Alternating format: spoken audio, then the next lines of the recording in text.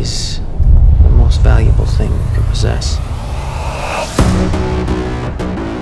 Powerful people from every century have even gone to the length of killing to obtain a masterpiece. Whoa!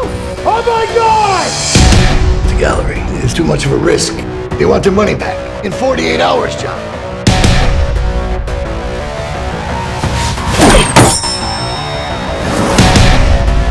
Mike, the elders, they accept you as the new boss. But this painting thing of yours, they just can't stomach it. The pink Marilyn, it's my inheritance. My father promised it to me, and I want it back because it's mine.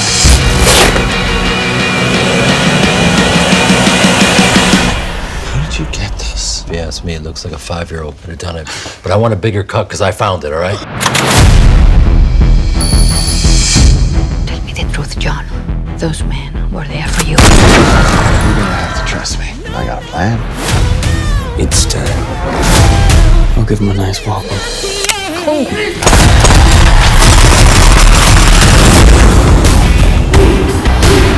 Where's the painting? I can't take this anymore. It's over. No, it isn't. Whoever stole my painting, they're suicidal. Please, no.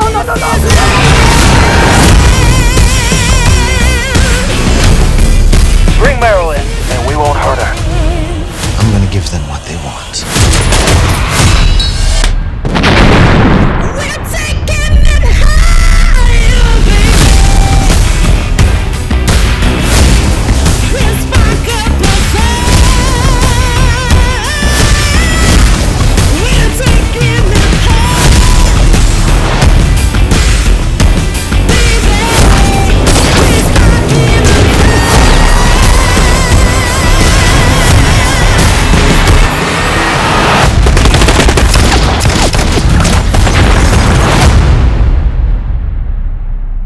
Welcome to America. Hi, Debbie. Nice to meet you. Nice to meet you, too. Well, I must congratulate you on one of the most visceral and visually vibrant films that I've seen this year. This is an eye-popper. Boy, oh boy. Thank you. Thank you so much. I love the story. I love your structure. But I love your visuals so much. And the fact that you keep your color focus to the 3 primary colors of red, yellow, and blue. And much like your story, when you mix beauty with the horror of the blood and killing, you come up with something beautiful. You mix your 3 primary colors and you come up with new colors and something beautiful. And I love that metaphor that you've constructed visually in this film. It suits neo-noir perfectly. Absolutely perfectly. You know, where did the idea for this story arise? Well, thank you for saying this.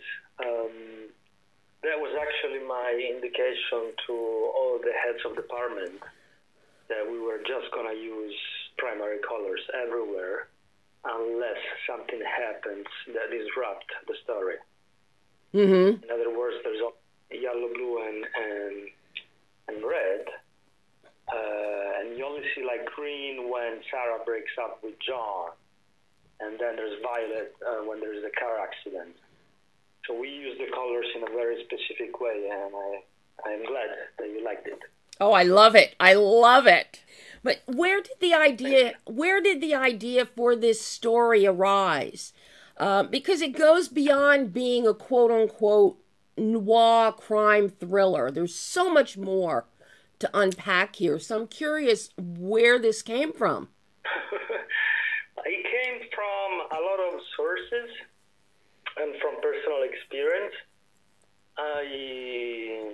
When I was 17, I was asked to be an assistant of a painter who was about to do a cycle of 3 frescoes in a church in Florence. So I spent several months on these scaffoldings, 30 meters, which would be 100 yards, perhaps, no, 50 yards up on the church, actually hammering the drawing of the Madonna, of the Virgin Mary, on the walls, and having the lights, one warm and one cold, and passing the carbon on the walls. So I had a physical encounter with art. So at an early age, so that's why I decided to set the story in the world of contemporary art. And also I thought art as the widest sense of the term, meaning architecture for the buildings, books, sculptures, music, is actually all we have left from all the people that have lived before us. So art is a sort of like an invisible chain that connects us to mankind.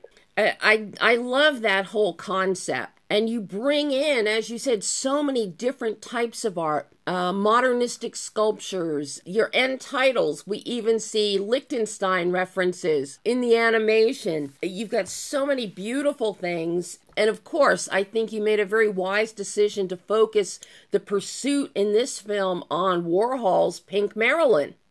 Everybody knows that painting. Everybody knows that picture. So, I mean, you didn't go for something obscure or some Renaissance painter. You went with Andy Warhol, with Marilyn. Why Marilyn?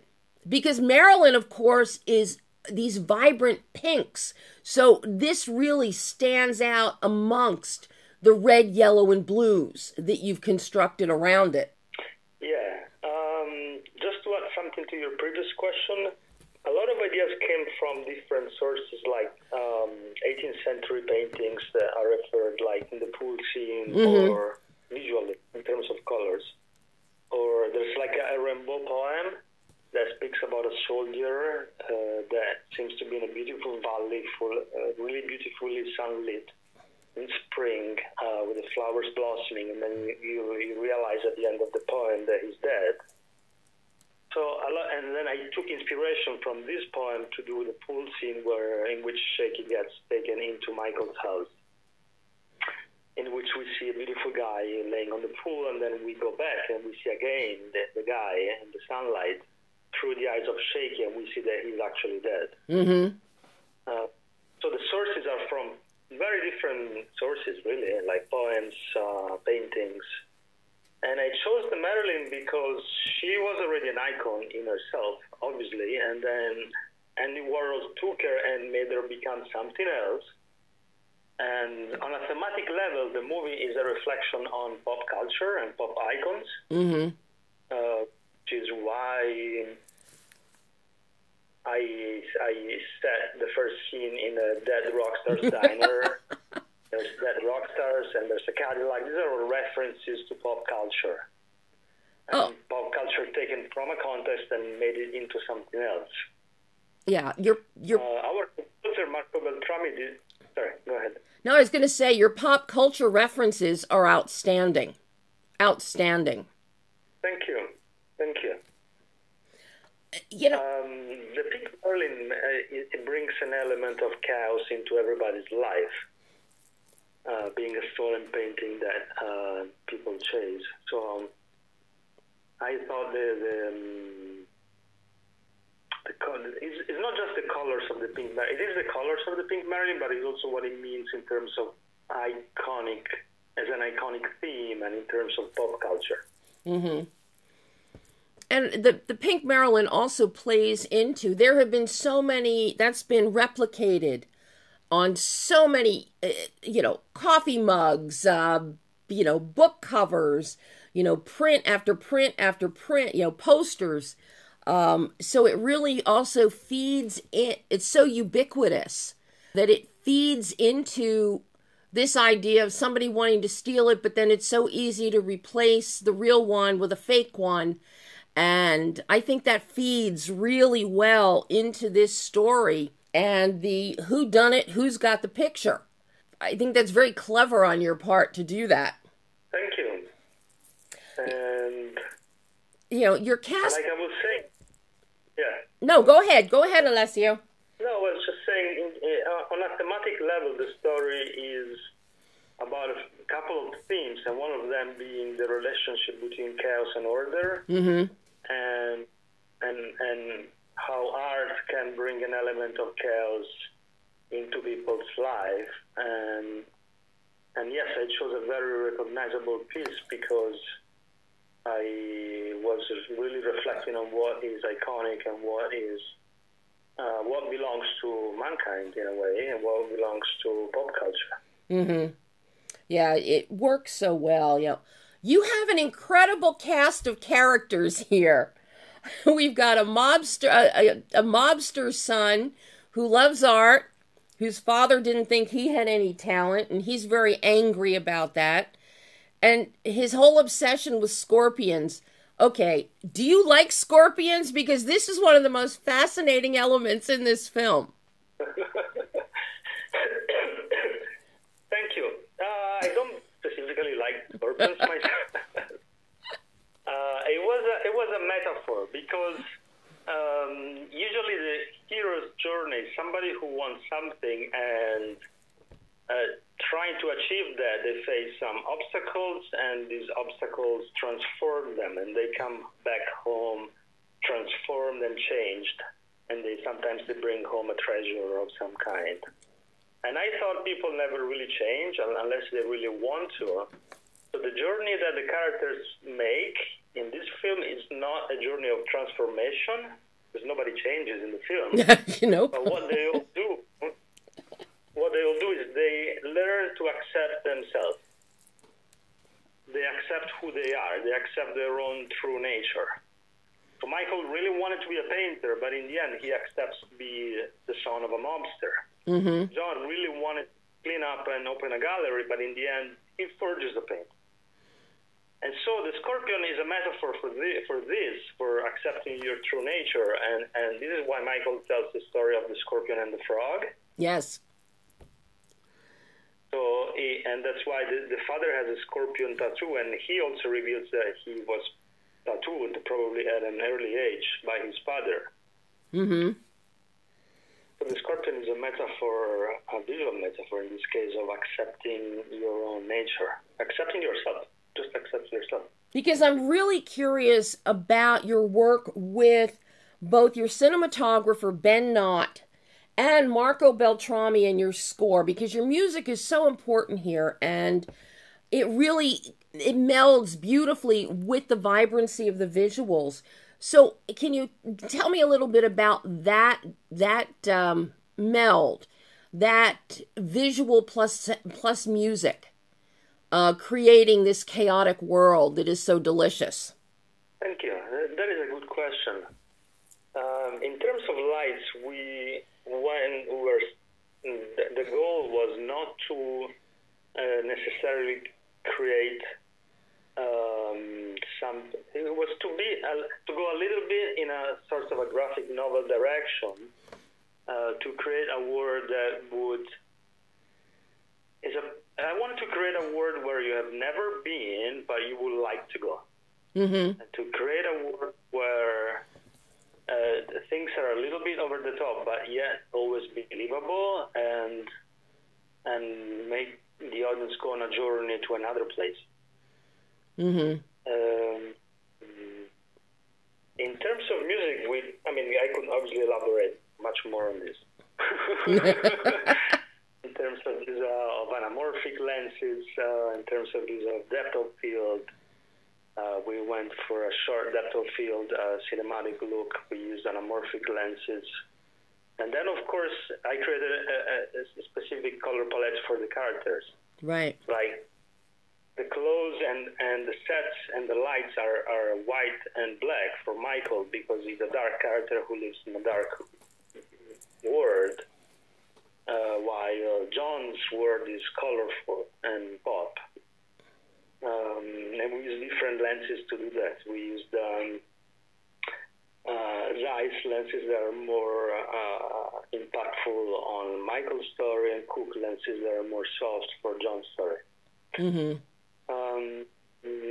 terms of music, Marco Beltrami, I was blessed to work work with him, and he did sort of in music the same technique or style that Andy Warhol did when he took an iconic character like Marilyn and transformed her into a painting, right? Into something else, into artwork. Marco took classical pieces, classical music cues that everyone knows, like the Ave Maria or the Chopin Nocturne, and transformed them into something else, sort of a contemporary version of that.